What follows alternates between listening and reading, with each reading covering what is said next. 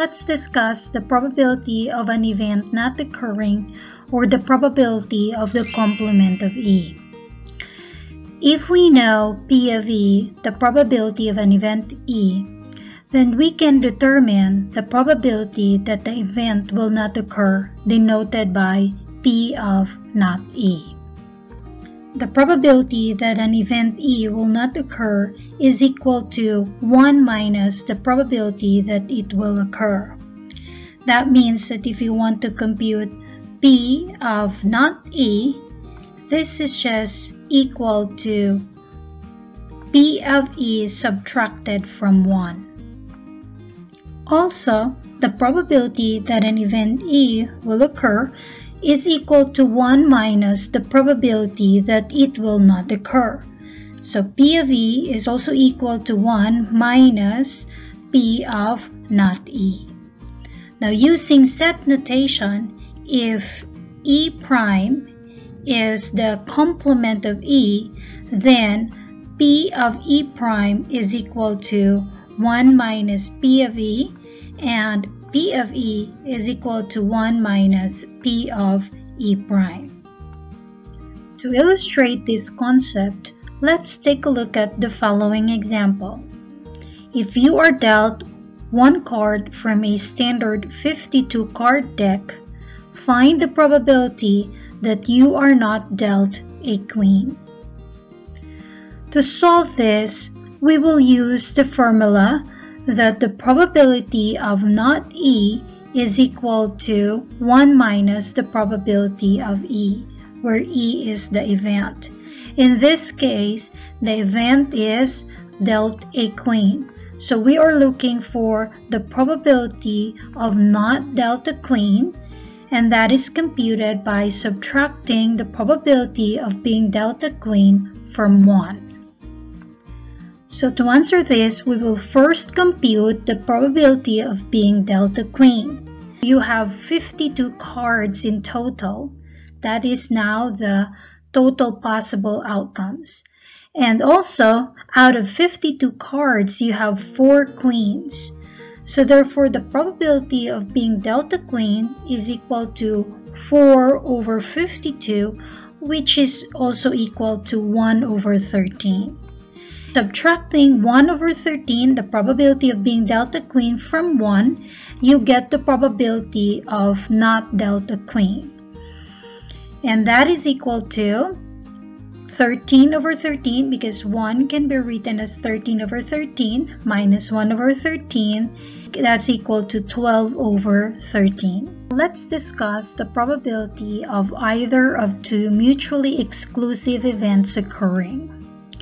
In probability theory, two events are said to be mutually exclusive if they cannot occur at the same time or simultaneously. In other words, mutually exclusive events are disjoint events. That means that the probability of both events occurring at the same time will be 0.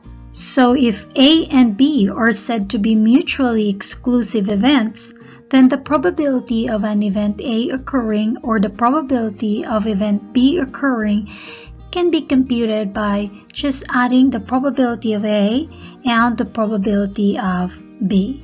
So probability of A or B is equal to probability of A plus probability of B. To illustrate this, let's consider this example. If one card is randomly selected from a deck of cards, what is the probability of selecting a king or a queen? To get the probability of selecting a king or a queen, we will first get the probability of selecting a king, and then find the probability of selecting a queen, and then add the two probabilities. Now the probability of selecting a king is equal to 4 over 52 because we have 4 kings and we have 52 cards in total in a standard deck of cards. Similarly, the probability of selecting a queen is also 4 over 52 because we have 4 queens from 52 cards in a standard deck of cards. Now adding these two probabilities, we get 8 over 52, which we can simplify as 2 over 13. Next, we will consider events that are not mutually exclusive.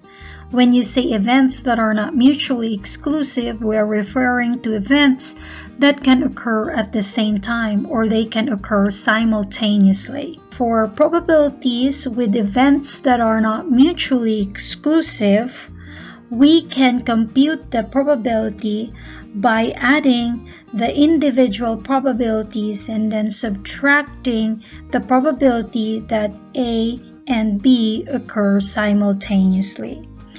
So in other words, the probability of A or B is equal to probability of A plus probability of B minus the probability of A and B. This is the probability that A and B will occur at the same time.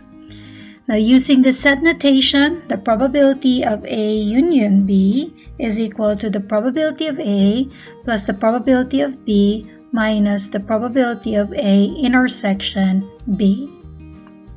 For example, in a group of 25 baboons, 18 enjoy grooming their neighbors, 16 enjoy screeching wildly, while 10 enjoy doing both. If one baboon is selected at random, find the probability that it enjoys grooming its neighbors or screeching wildly. Now notice that 10 of the baboons enjoy both grooming their neighbors and screeching wildly. This suggests that these events are not mutually exclusive. Now since the two events are not mutually exclusive, the probability that the baboon selected enjoys grooming its neighbors or screeching wildly can be computed as follows. The probability of grooming or screaming is equal to the probability that the baboon selected enjoys grooming its neighbors plus the probability that a baboon selected enjoys screeching wildly minus the probability that a baboon enjoys both. First, let's get the probability that a baboon selected enjoys grooming its neighbor. That is equal to 18 over 25 because 18 of the 25 baboons enjoy grooming. Also, the probability that a baboon selected enjoys screeching wildly is equal to 16 over 25 because 16 of the 25 baboons enjoy screeching. The probability that the baboon selected enjoys both is equal to 10 over 25 because 10 of the 25 baboons enjoy both grooming its neighbors or screeching wildly. We have 18 plus 16 minus 10 divided by 25, and that is equal to 24 over 25. Probability to odds. The odds in favor of E are found by taking the probability that E will occur and dividing by the probability that E will not occur. Similarly, the odds against E are found by taking the probability that E will not occur and dividing the probability that E will occur.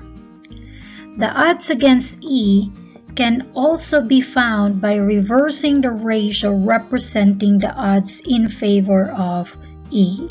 For example, you roll a single die, a 6-sided die. Find the odds in favor of rolling a 2. Now, if E represents the event of rolling a 2, find the probability of E occurring and the probability of E not occurring. Now, the set of equally likely outcomes for rolling a 6-sided die is given by this set here. We have 1, 2, 3, 4, 5, 6. These are all the possible outcomes. E is rolling a 2. E is the set containing 2. Therefore, the probability of rolling a 2 is just equal to 1 over 6. We have only 1, 2, and then we have 6 different possible outcomes. So probability of E is equal to 1, 6. The probability of not E can be computed by subtracting 1, 6 from 1. So 1 minus 1, 6 is equal to 5 over 6. Therefore, the odds in favor of rolling a 2 is just equal to probability of E divided by the probability of not E. Probability of E divided by the probability of not E is equal to 1, 6 divided by 5, 6. That is also the same as 1, 6 times, get the reciprocal of the denominator, we have 6 over 5. Multiplying this 2, canceling the 6 here, you get 1/5. If the odds in favor of event E are A to B, then the probability of the event is given by the formula here. The probability of E is equal to A divided by A plus B. To illustrate this, let's look at this example. The odds in favor of a particular horse winning a race are 2 to 5. What is the probability that this horse will win the race? Now, because the odds in favor A to B means A over A plus B, then the odds in favor 2 to 5 means a probability of 2 divided by 2 plus 5, which is equal to 2 over 7. If you look at the given here, this 2 here is in favor that that particular horse is winning. This is the number of favorable outcomes. Since we have 5 that are against, so therefore the total possibilities will be 5 plus 2. 2 are in favor and 5 are against. So therefore the probability that this horse will win the race is 2 over 7.